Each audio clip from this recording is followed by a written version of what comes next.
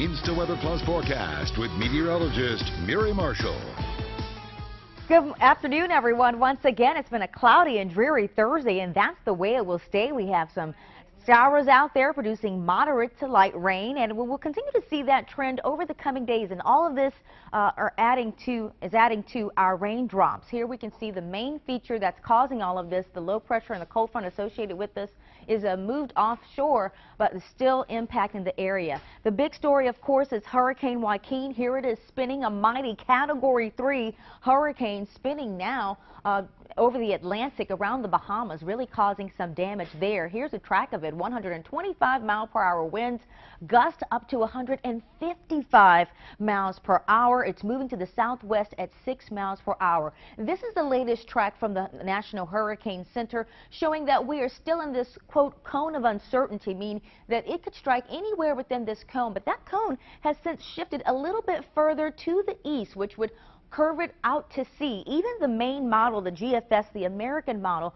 which at first was really trying to get it to slam into either the Carolinas or the Maryland area, has taken a dramatic shift over to the east. So we're going to track this trend for you and continue to bring you updates all afternoon long. But for now, it will first strengthen into a Category 4 storm and then gradually weaken to a 3, and to Saturday morning a Category 2, and to Sunday morning a Category 1. By this time, it is closer to the Carolinas area, but we could still see it continue to curve out to sea. So certainly something to watch there. But before all of this makes its way to us, because it won't impact the Maryland area until later Sunday into Monday, if it should come near us, we'll have lots of rain before that. And that's what I want to talk to you about. Heavy rain is the potential Friday. Flooding is going to be a concern. 3 inches of rain will be possible between now and early Saturday, so we could still see those inches of rain rack up. Flood watches and flood warnings are in effect across the region. We expect this to expand into the Baltimore area tomorrow, although most of it is for Anne Arundel,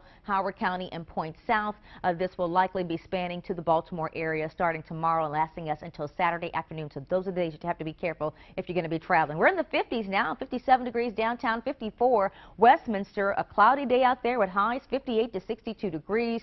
A light to moderate rain possible with winds out of the north at 5 to 10 miles per hour. There's our main feature causing the rain for now, just off the coast. So throughout the day, you continue to see those scattered showers, and then by Friday into Saturday, we really begin to see things ramp up a bit. Here we are at 2 o'clock Friday, light to moderate rain with some pockets of heavier rain embedded, and then 6 o'clock Friday, we could really see that heavy rain begin to fall. So this means you'll have reduced visibility, and you may not be able to see as much as you're driving out there, along with flooding streets is a big concern for us. So it's 58 degrees tomorrow, 90% chance for showers, 59 degrees Saturday, up to 64 Sunday with rain, and we're watching the potential impacts of Hurricane Joaquin, 68 by Monday with another 40% chance for showers.